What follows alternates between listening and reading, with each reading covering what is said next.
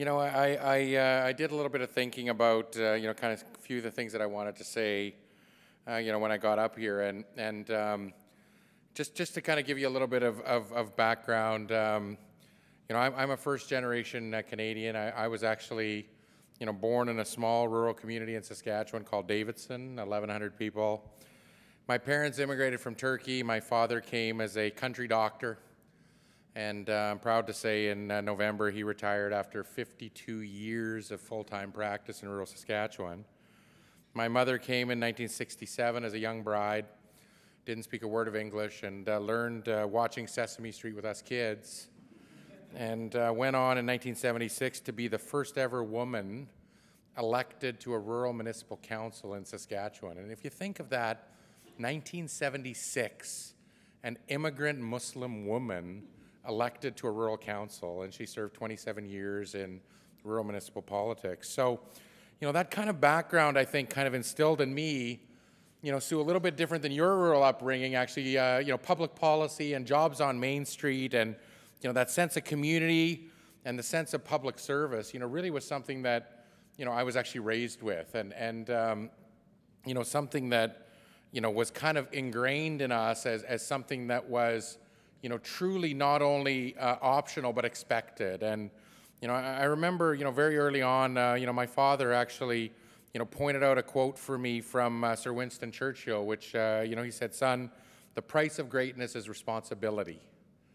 And that was a quote that kind of has hung with me for a long time. And public policy was for me, starting my career, I did an MBA, and expected I was going to end up in big corporate America with a US MBA, and I kind of felt myself being pulled back to wanting to serve the public. And so I started my career in government, actually started at the Fed side and then went to the province for about 5.5, 6 years. And, I can say one thing, that many people don't make that connection between, business and public policy. And the public policy background was the perfect training ground for international business. So when I think back at all of the things I was able to get exposed to, the generational opportunity that this country, has in front of it in both agriculture and sustainable agriculture and transportation infrastructure, with a gateway and corridor strategy that this country needs to develop, is something that I'm very, very excited about in terms of being able to contribute to that. And it's kind of been an area where I've focused most of my effort over the last number of years, in terms of both trade policy, international trade promotion and market development, but more importantly, recently linking in that whole thing to the legislative framework of, the transportation system and then the infrastructure and transportation and gateways. So, as I go through, and I want to kind of thank a few people, but I actually do want to do a shout out to, someone who you all know very, very well, David Emerson. I don't think David is here tonight, but David has been somebody, he was my very first minister when I was, working as a private sector CEO, advising government. And Mary Lucy Morin, who's here with us today, she was my deputy minister, and I always say that she sentenced me to 15 years of public policy because I've been working with her for 15 years on different things. And Roy Romano, can't forget, I went back to the province and worked with Roy for a number of years.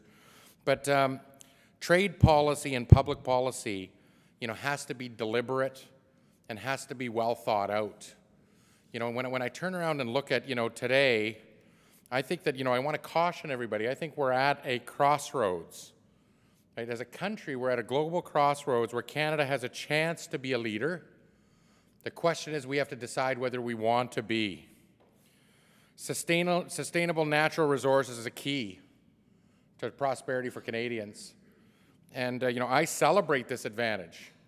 I celebrate, the fact that, we are doing things, in, let's say, in sustainable agriculture that should be celebrated, in terms of a 3-crop rotation in Western Canada.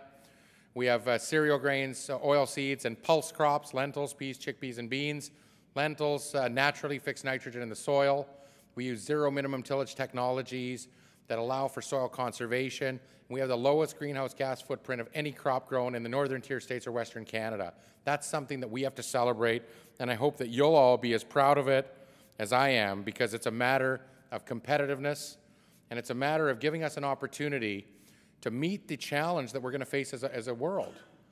You know, in the next 40 years, we have to produce as much food as the world produced in the last 10,000 years of civilization. That is a quantified statistic by the UNFAO. So when we turn around and consider feeding 9.8 billion people, and the footprint of agriculture, and the opportunity that is basically presented by the fact that Canada has what is scarce in the world: water, land, and work ethic.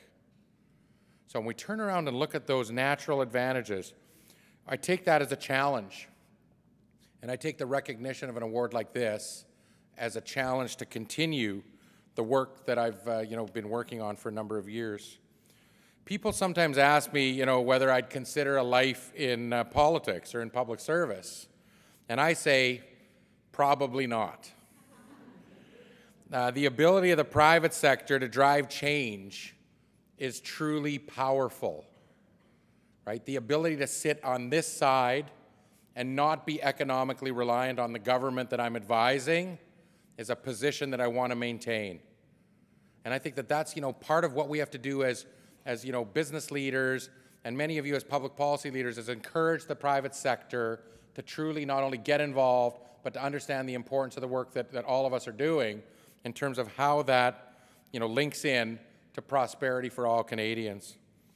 So back to, somebody that I have a tremendous amount of fascination with, Sir Winston Churchill. I'm going to quote him again. Some people see private enterprise as a predatory tiger to be shot. Others look as a cow they can milk. Not enough people see it as the healthy horse pulling a sturdy wagon. So I want to encourage all of you, recognize the opportunity, seize the opportunity, and recognize that we have a lot of good days ahead. So thank you very much.